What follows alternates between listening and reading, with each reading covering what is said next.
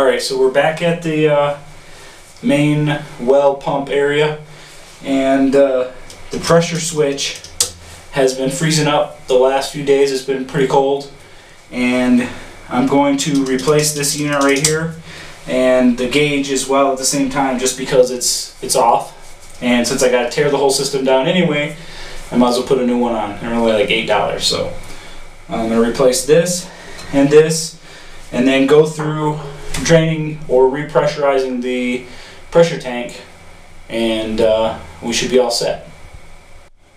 So of course the first step is to shut off the 220 volts running to the pressure switch. Last thing we want to do is get electrocuted. Alright, we're going to start by removing the wiring.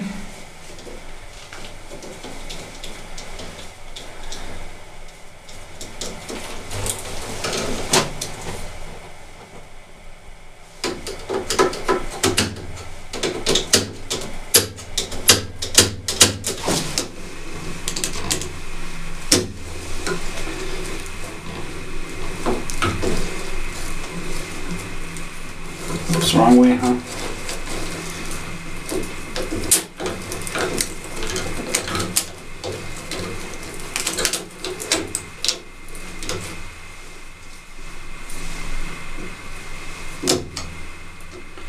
Now the nice thing for us is I bought the exact same pressure switch, so I don't know if that's a good thing or a bad thing as far as quality goes,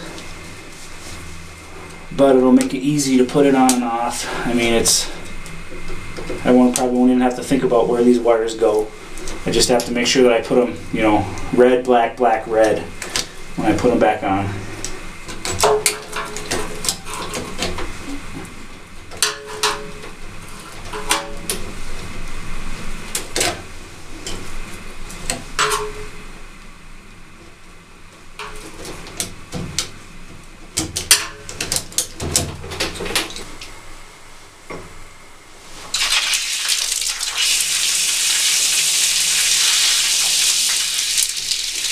So what's coming out here now is whatever's built up in the system. I've basically drained it. So I shut off the house so we're not getting back pressure from the house. But, you know, this isn't enough pressure to make it into the house, so we have to empty it out because we're taking this off, otherwise it'll just blow all over.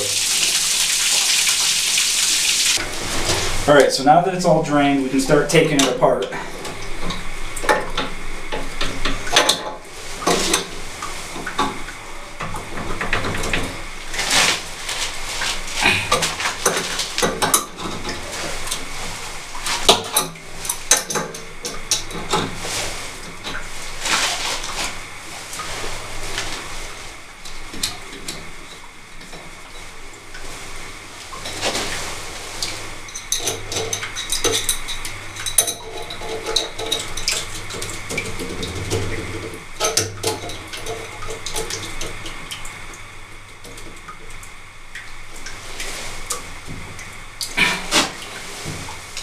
Uh-oh.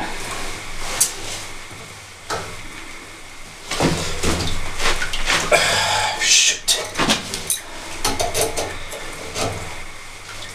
Well, that's not what I wanted. So now I gotta go find a pipe wrench. So yeah, that didn't go as planned, and it'll be dark by the time I get the part. My wife's bringing, because I destroyed that pipe trying to take it off. So I'm just gonna put the pressure gauge on and wait.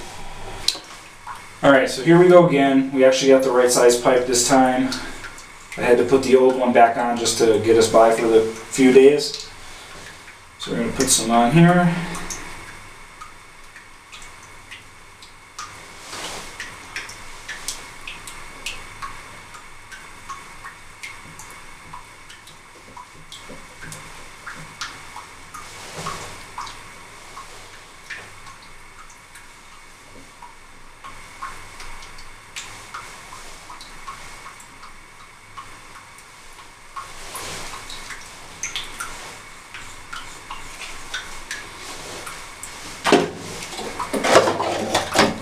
Put on the new pressure switch.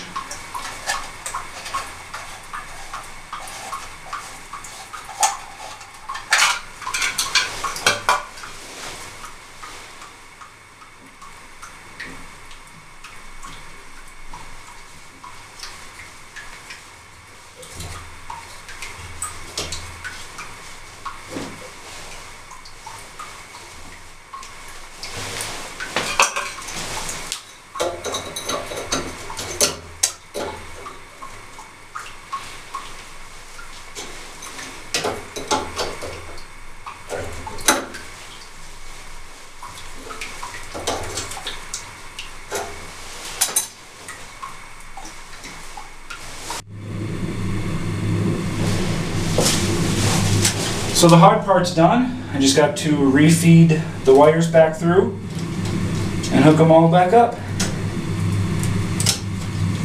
Oops.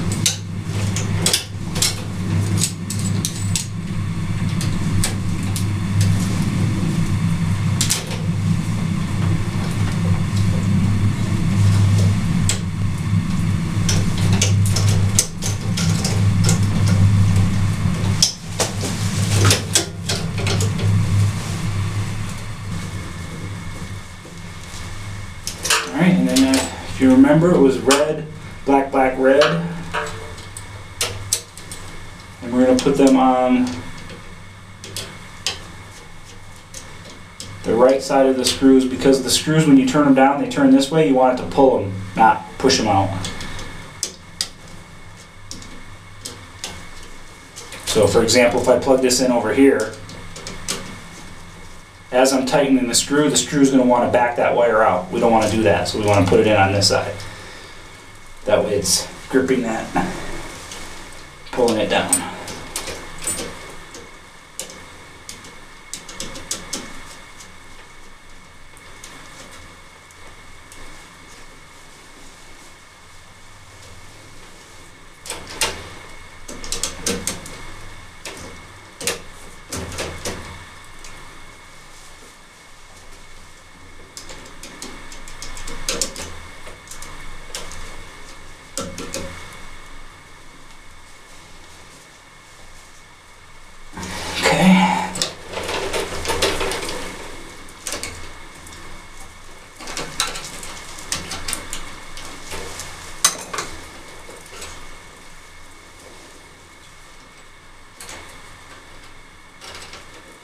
Now we just put the strain relief back on and we're all set.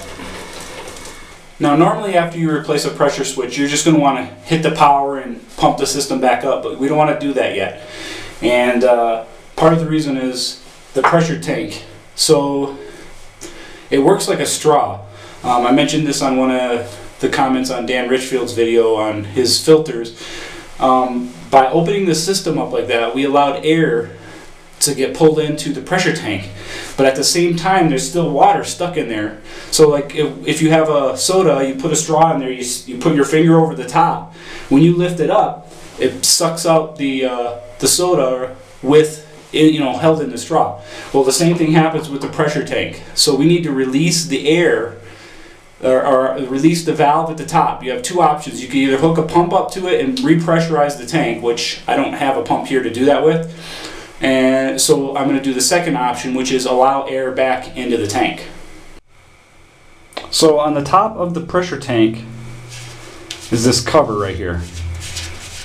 And if we take it off, you're going to see that it looks just like what would be, you know, on a tire or a, you know, bike tire, a car tire, or whatever. And we need to push in this air valve to let air get sucked into the system. While it does that, you'll see it's going to actually allow the water to drain out the bottom.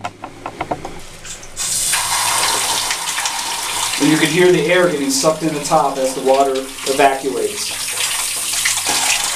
So this process can take a long time depending on how big your tank is. This is a 60 gallon.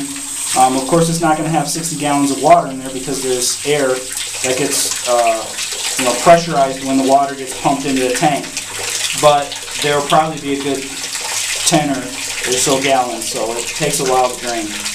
And if you don't do this, if we would have just left it hooked up and plugged in and turned on, it would have pumped and it would have pressurized the system, and we would have watched the pressure go up to 50 and shut off and turn it on. But what it'll do is it'll cause it to short cycle. So the pump will be actually just pumping water into the house or to, you know, complete the system, and it won't really even be using the pressure tank.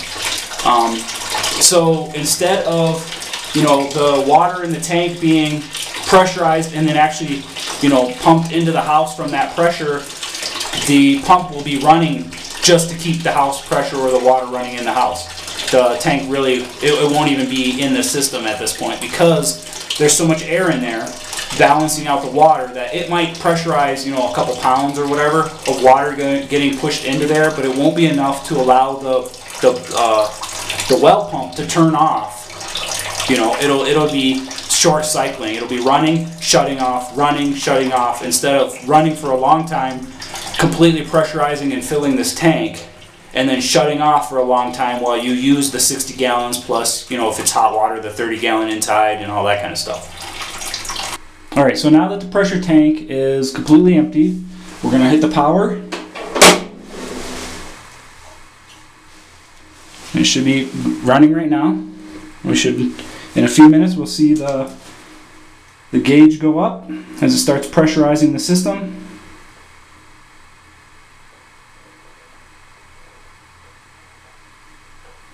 It's going to take a little while because it has to pump it from the well into the tank as well as the rest of the house. And this is a, what is this?